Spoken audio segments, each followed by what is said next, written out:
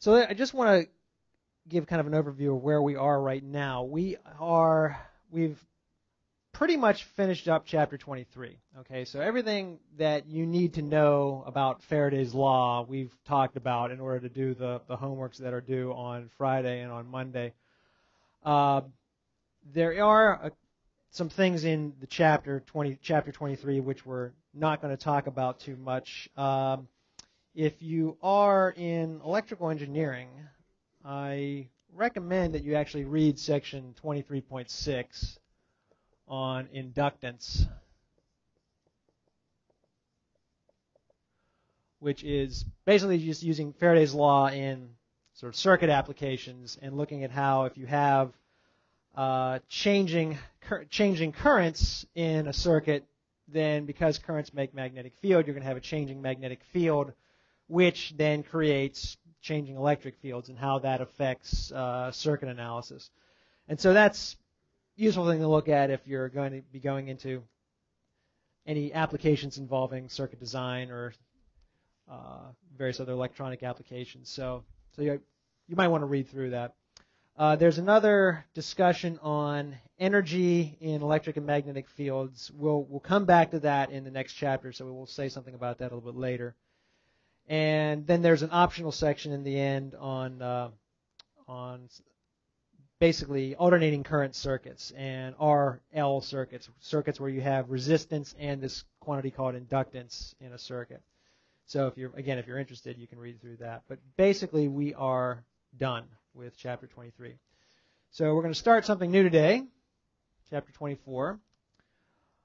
And 24 is kind of the climax or kind of the highlight of this entire sequence, this entire course. I want to just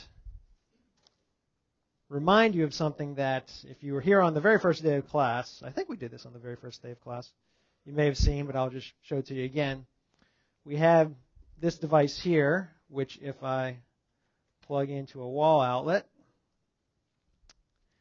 and I have here just a light bulb connected to two copper wires, okay, by alligator clips. Okay, so it's really just a light bulb and two bare wires. And if I bring it near this device, the light bulb lights up. And I bring it away, and it goes out. And I can bring it near and turn it like that. It goes out. And I turn it that way, it comes back on. And if I bring it over here, it goes out, or at least it gets dim. It goes out if I do that. Bring it over here, it comes back. Here, now it's a little bit, it's dimmer at least. Okay, and then bring it over here, it's brighter. And so we showed this on the very first day of class as just kind of a teaser, and we said that it would take the entire semester to build up what we need in order to explain what's going on here in explicit detail. And we're finally getting to the point where we can do that. And we're going to start talking about today, well, hopefully we'll get there, but the basic idea of chapter 24, it's on radiation, electromagnetic radiation.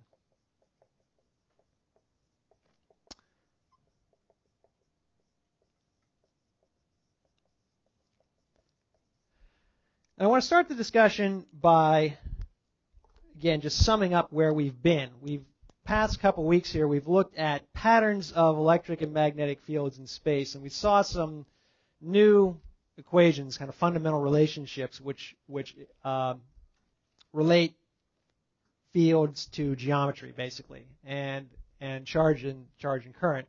So we saw Gauss's law,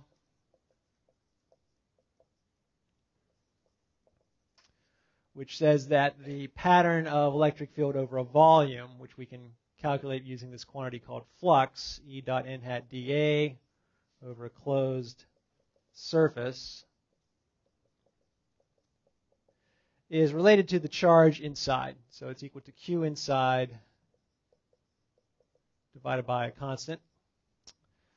We saw Gauss's law for magnetism, which says that the magnetic flux over a closed surface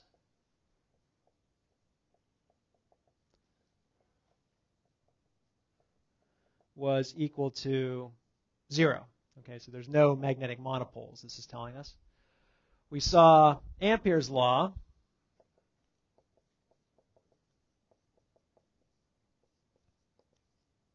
which says that the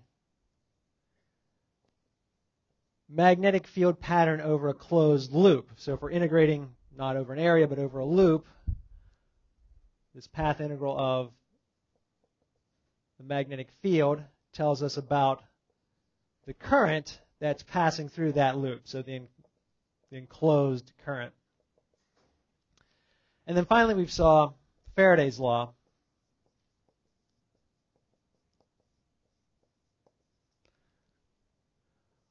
which tells us about the pattern of electric field over a closed loop, namely this curly electric field, non-Coulomb electric field. If you integrate that over a closed loop, that is associated with a changing magnetic flux through that loop. So the negative time derivative of B dot n hat dA. Okay? These four equations are called Maxwell's equations.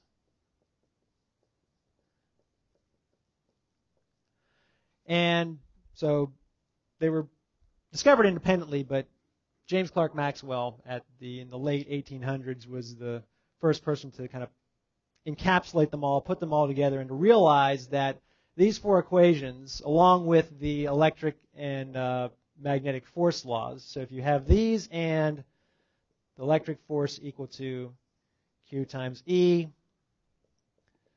magnetic force is equal to QV cross B, they basically encapsulate everything we know about classical, non-quantum, but classical electric and magnetic fields. Okay, so all of electricity and magnetism is summed up in these equations. We could have written them on the board the first day and be done. And said, okay, we're done. Except that it requires a lot to understand what they mean and to apply them to various situations.